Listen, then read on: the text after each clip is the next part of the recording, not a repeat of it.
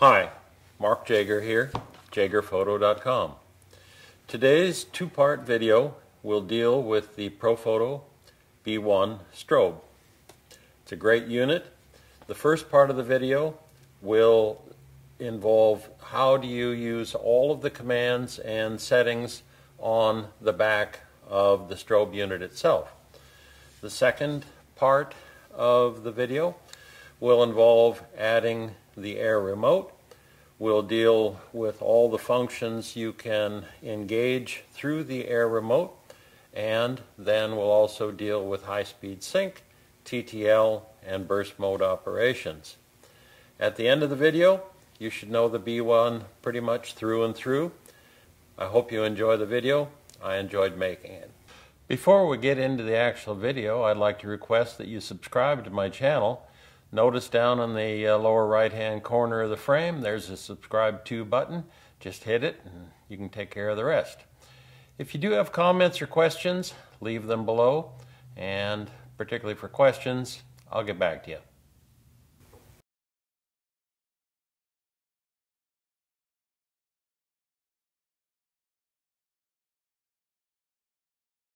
Here is a standard Profoto B1 kit. When you open the kit, you will find that it has a charger cable. Those are these two items. It will have a battery. I seriously advise buying a second battery. That's what this is.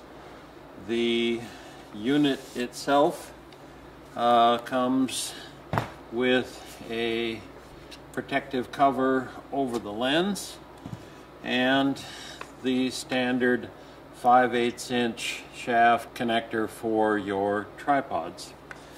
Right now the battery is in place. To remove it, there's a button on the bottom. You depress the button and lever it out, and that just snaps back in place. Inside the battery space, right here is a micro USB that would be used for updating the firmware in the unit. Just take the battery, snap it in place, and place it on your tripod. And at that point, you're ready to begin powering the unit up. I've zoomed in a little bit to make this easier to see. To power the unit up, here's the test button. Depress it and hold it, and the unit will power up and remain at the settings that you had the last time it was powered up. You can see currently we're at power level 7. We have the ready indication is a beep, and we're on channel 3, group A. And right now the modeling light is off, but if I turn it on, you can see it is set to free and 100%. The other function for the test light is to test fire the unit. If you give it a quick push, it will test fire. If you give it a long push, it thinks you want to shut it off. When you are making power changes on the strobe, there are two modes for the button. This central button controls the power.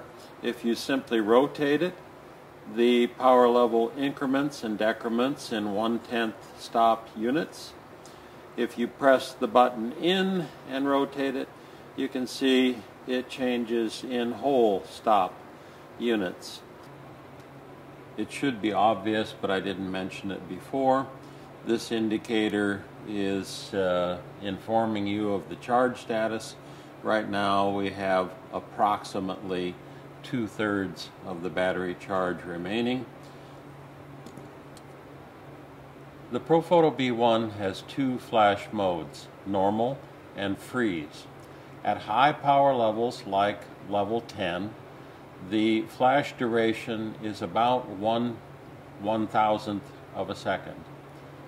At level 2, in freeze mode, the flash duration is about 1/20,000th of a second.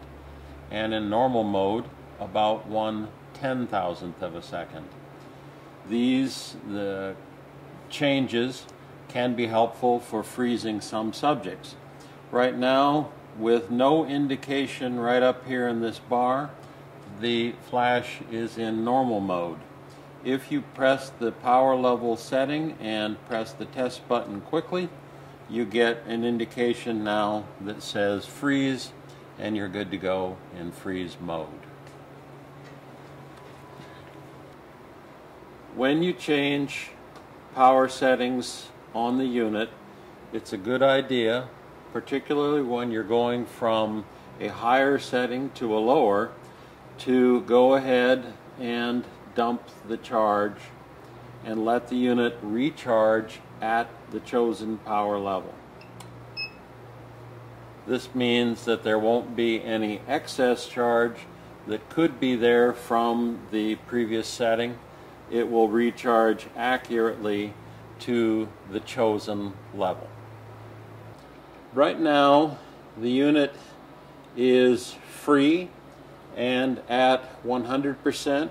If you turn on the or see my hand so you can see the modeling light a little easier, you can see as I change the power levels, the amount of the modeling light is not changed. It remains at 100%. If you wanted to change the modeling light in free mode, you can see it's getting gradually more dim as we go down in the power, and it will go through anywhere from 5 to 100%. Now, if we press the button again, you can see now it's set to proportional, and the 5 matches the power level. So as the power level goes up, there's 6, 7, 8, you can see the lights getting brighter and brighter. The indications here in the ready block, you can hear that after I discharge the unit, there's a beep. It says you're ready to go again. The other option is to have it dim and beep. This is with the modeling light on, and if I discharge this, you can see the modeling light dim and then restore itself. Sync, the sync indicator has 3 modes for 3 different functions. In the present display, we're communicating with the Air Remote, and we are communicating on channel 3, and this strobe is part of group C. If you want to change that, you can press the button until it starts blinking, rotate the dial, and you can see we're going A, B, E, F, A, B, etc. If you press the button in, you can see we're changing the channel.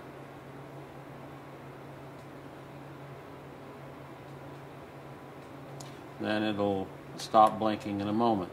If you do not wish to use the Air Remote, you can press the sync button a long push, and you will go to slave mode.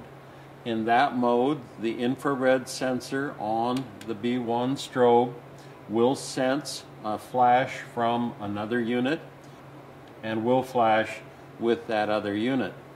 If you press the button again, then the sync mode shows no indication. At that point, the cable connection on the bottom of the unit becomes the mode of synchronization, and that cable does connect right here. The battery has a check status light on it. If you depress this check button, you can see that LED elements will illuminate, indicating a charge status from 1 to 4 LEDs illuminated. When you connect the battery to the charger. There's no indication on the battery that it's charging, but you do have an indication here that the battery is charging, as the LEDs on the charger strobe. When the battery is fully charged, the LEDs will go solid, all 4 of them, and that's your indication that the battery is ready to go. That's the end of part 1. We've basically gone over all the commands and options that you have on the Profoto B1 directly. For part 2, click the link that shows on the screen, or terminate this video, go back out to YouTube, and you should be able to see part 2 in the column to the right of the screen. This is the end of part 1. At this point, you should know the Profoto B1 pretty much through and through. You probably noticed that there was some green screen work ongoing. The photos that you saw superimposed over the video are from iMarkProductions.com. iMark Productions does wildlife and landscape photography, but we also do custom vehicle shoots. If you have a car, motorcycle, or airplane that you want a custom photograph of, give us a contact through iMarkProductions.com.